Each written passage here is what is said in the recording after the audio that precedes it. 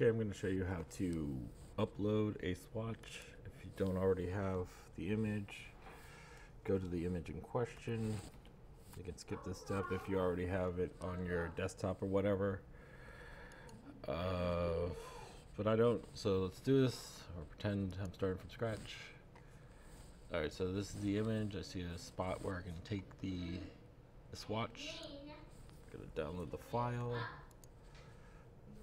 open it up in the folder, open with, most computers do come with Paint, so let's just do Paint for now. You could also get GIMP or one of these, that's free.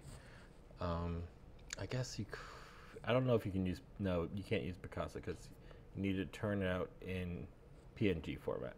So let's use Paint. So we want to grab the area in question. Okay.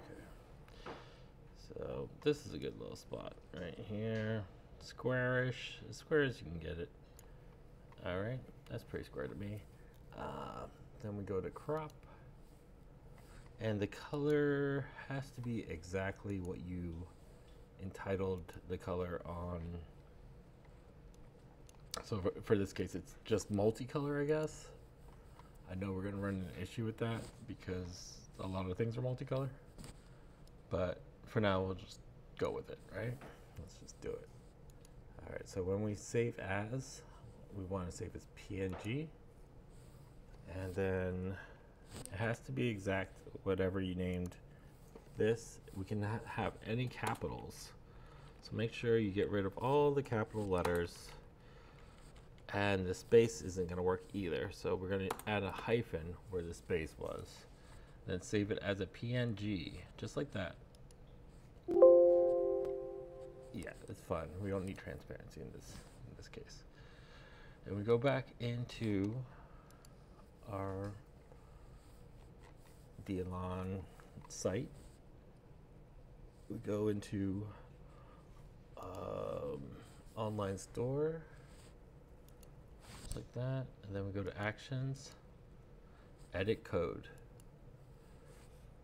Once we're in edit code, we scroll down to assets, add a new asset, and then we select the image in question, which is our multicolor. Don't do underscore, that's where I messed up a couple times. Always do hyphen. Okay, this looks good.